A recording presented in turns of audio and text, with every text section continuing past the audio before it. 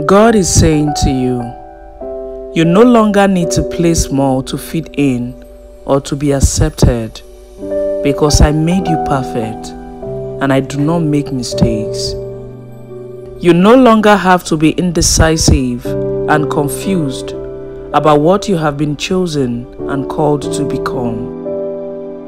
You have been called to become a light for the nations. I am the Lord. I have called you in righteousness. I will take you by the hand and keep you. I will give you as a covenant for the people, a light for the nations. For this is what the Lord has commanded us. I have made you a light for the Gentiles, that you may bring salvation to the ends of the earth. You are God's chosen one, a great and priceless gift, and that is why you are here.